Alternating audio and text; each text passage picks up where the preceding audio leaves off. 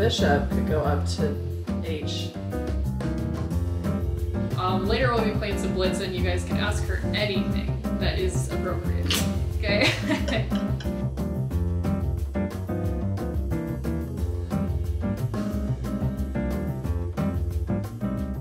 Hello, happy Saturday. So it's about 8:30 and I just got back. I did not end up writing any on the way home. It is day 25 of NaNoWriMo. And I did say that I was gonna get through Act 2 today.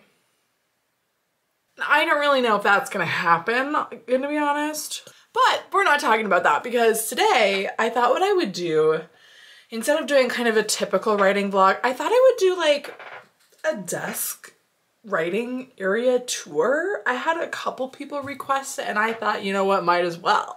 Oh, hi, Alyssa, writing. First off, I guess just like the desk itself, it has these little drawers, this little drawer and like some cabinets. I got this desk. Well, I don't know. I've always just had it. When did I get this desk? Comment down below because I've had it since I was like a little kid though. Or it's been in my house and then it was mine. I don't know where this desk came from. Now that I'm really thinking about it, no idea. I think it was part of like a furniture set that came with a dresser or something. So that's the desk itself. And then if we move to other hardware, I've been using a walking pad. This one I just got, it's a Deer Run. I don't know. I just went on Amazon and typed in walking pad and this was, I think, the cheapest one. Makes that lovely beeping noise. And then you control it with this remote. And it has, well, now it's gonna start going. All the way to 3, I think. Oh, it goes higher than 3? Rotates between the speed, the time, the distance, and then the calories burned, which is like such pseudoscience. Like, don't believe that for a second. You do not need this. I'm just gonna tell you that right now. The reason I got it is because I got it when I was in college and I think I got it for Christmas actually, and I use it for a lot of things, but if you're just like dictating or even if you just like need a microphone, you don't need it because you can just get like a Yeti or something else that plugs directly into your computer. I use this because I do like more advanced audio things. So how it works is this is the microphone and the arm and this is an XLR cord that plugs in, and then if you follow the red line right, it goes to this station. And so this has all these controls. So it's not on right now, but it's a lot of like more advanced audio tech.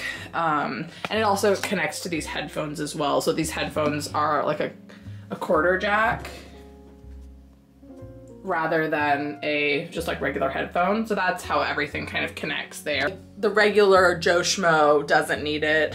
Even if you want like a professional mic, I would go with something that plugs directly into your computer because there's a lot of settings that, I mean, you can learn them if you really want to get serious with it. That's what I use for dictation, but I also like my computer just works well for dictation anyway. Like the microphone is good. Speaking of my computer, let's go to that. So I have the Dell it's like XPS 15 or something. You do not need this computer. This is just like a bit what, like I'm de-influencing you.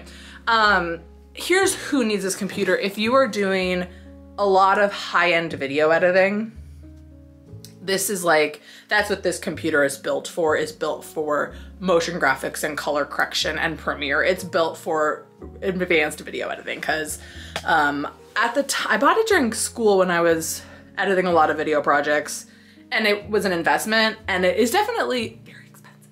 And also has served me very well and will continue to, but it has really good storage. But if you're not doing like, even if you're like editing videos on iMovie, you don't need this computer. This is for like layered motion graphics, very intense like video editing where you need to be rendering a lot very constantly. And so I got it, and mostly for work, but it works really well for everything else. So if you're looking for a really high-end, heavy-duty computer, like if you're streaming and you don't have a PC, because I don't have a game, like if you want a game, it might be good too. But if you're just looking for a writing computer, I do not recommend.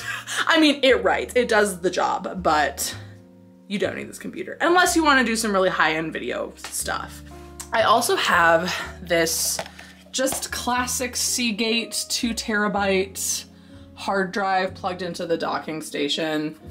It's a separate docking station. So this plugs into my computer, and this is my, like my mouse, my hard drive, and then my keyboard.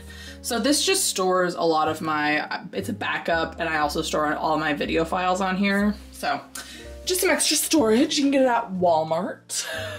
I have this, I don't know where it's from.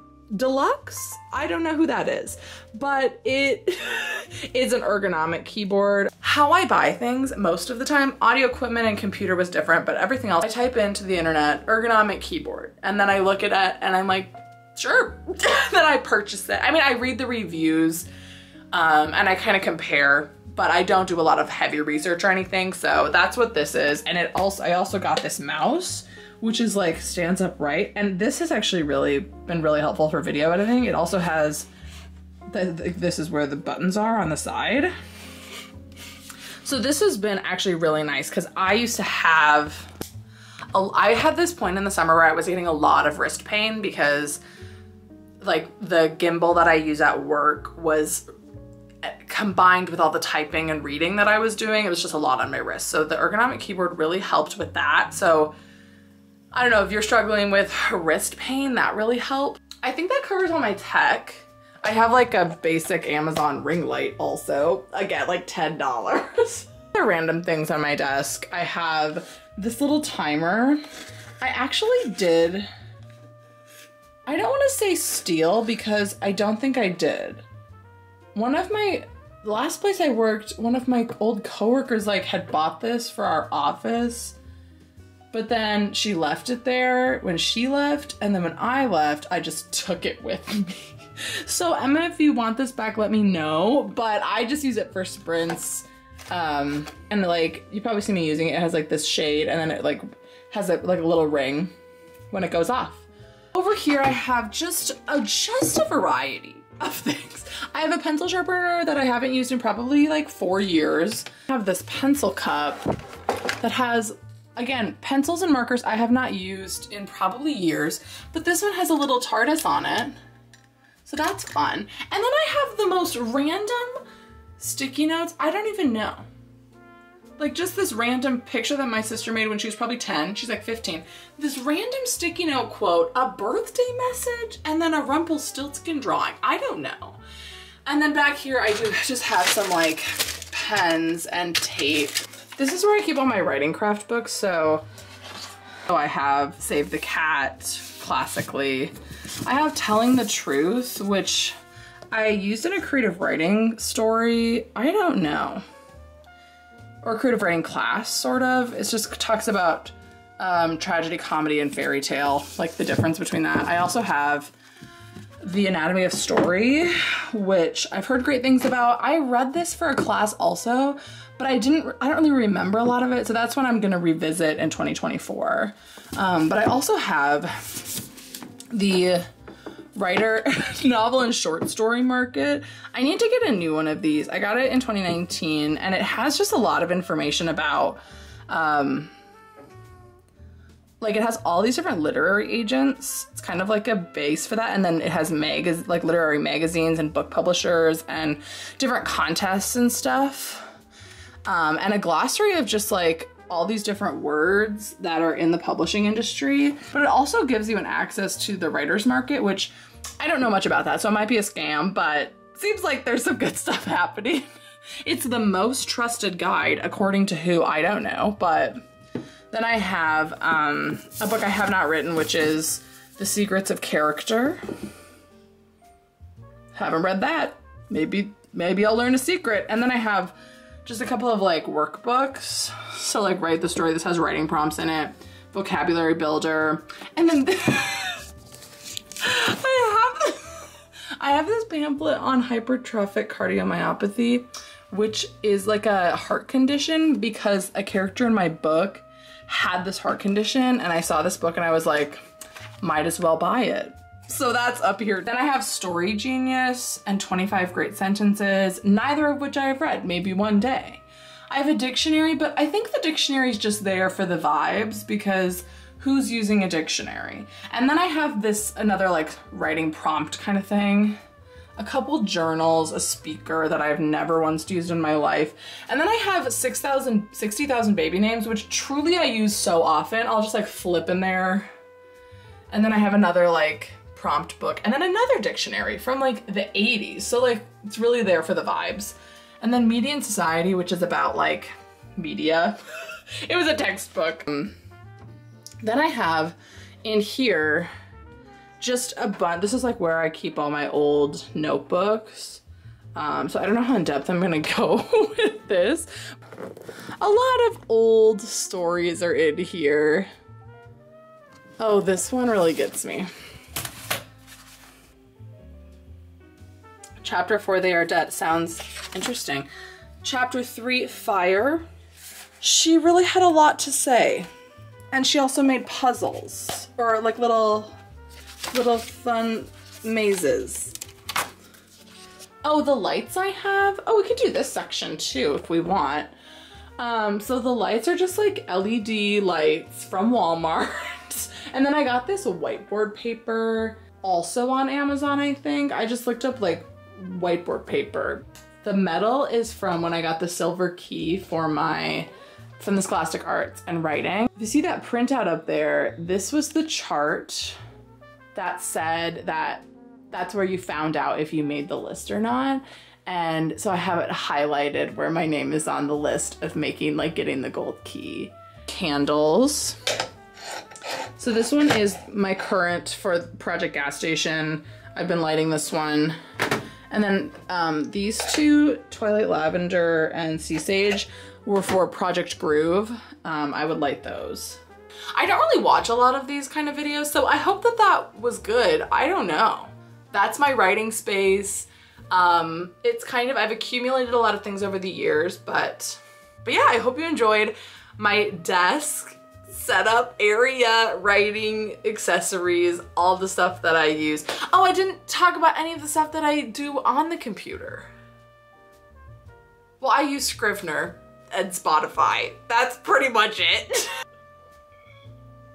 Served me well. You definitely don't need all of this fancy stuff. This is just me listening to all of the author tubers talking about how it's so good to create a ritual and make a writing space that you feel productive in. And I totally second that, but I also just want to make the message clear that you don't need this to be a writer. I've written many a book in a library or on a dining room table, on a couch surrounded by people. Like, you can write anywhere, but this is where I write right now, sometimes. Sometimes I write in the car. Let me know what your favorite part of your writing space is. What do you do to make it feel productive and cozy? Where do you spend most of your writing time? I'd love to know. We really only have like 5 days left of November, you guys. This is wild. It's wild. So thank you for being here. I will see you in the next one. Tomorrow. I'll see you tomorrow.